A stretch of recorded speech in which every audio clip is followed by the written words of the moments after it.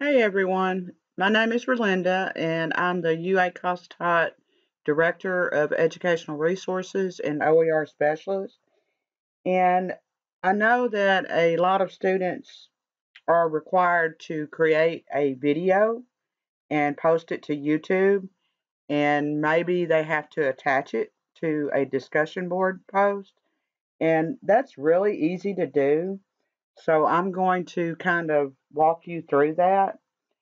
You can use a webcam to do your recording, but if you like, you can just use your smartphone.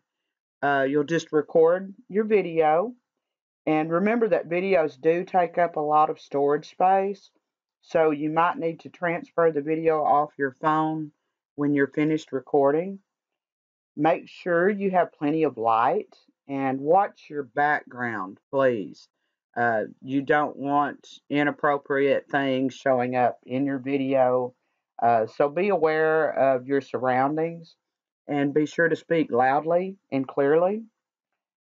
So once you have your video um, ready, you can upload it to YouTube.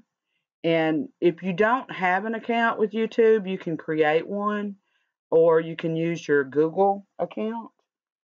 So once you get into YouTube, you'll see a button like this, and you can record it with your webcam from here. You can go live, or you can upload your video that you've saved off of your phone.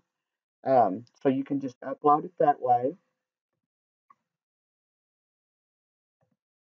And when you go to your class, I'm going to show you how to put that in the discussion board.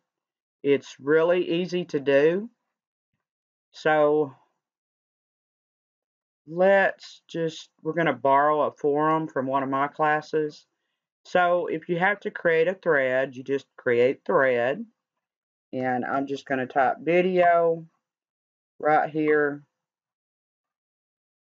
And then I'm going to find a video that I want to post. So let's go to my channel.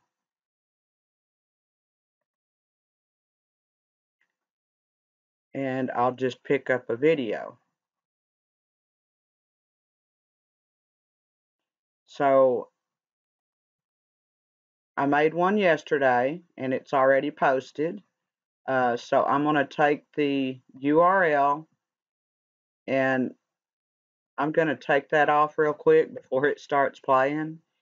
And I'm going to paste. I'm going to use CTRL and V to paste that URL. And then I'm just going to highlight it. And you see the link button. It looks like a chain link. And it says insert edit link. I'll just click on that. And again, I'm going to put my URL in there.